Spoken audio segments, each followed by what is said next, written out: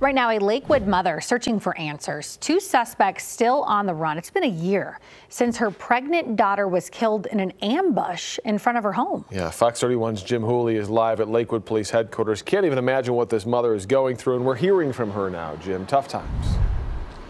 And this woman was pregnant with twins, by the way, a 22-year-old woman pregnant with twins. I mean, this is such a tragic story all the way around. 5 people have been arrested already, Kirk. There are 2 more people out there right now on the run as of this morning.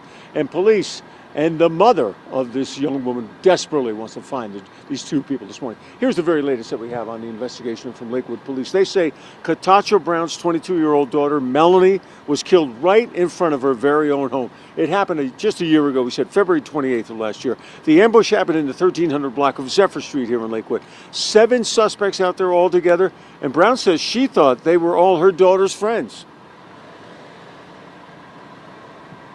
I fed these children that grew up. My daughter housed one of them that was homeless, and all the while they were plotting to ambush my pregnant daughter. Now, these are the 2 people still on the run as of this morning. As we said, 5 suspects have already been arrested, 7 people altogether.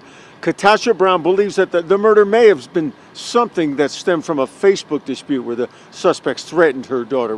It's hard to believe that something from Facebook would actually lead to a murder, but obviously things like that do happen in this day and age. A young woman, 22 years old, pregnant with twins, ambushed in front of her very own home. If you have any information about those 2 people that they are still looking for, any information at all about this tragedy, please contact police here in Lakewood. At headquarters, I'm Jim Hooley, Fox 31. All right. Thank you, Jim.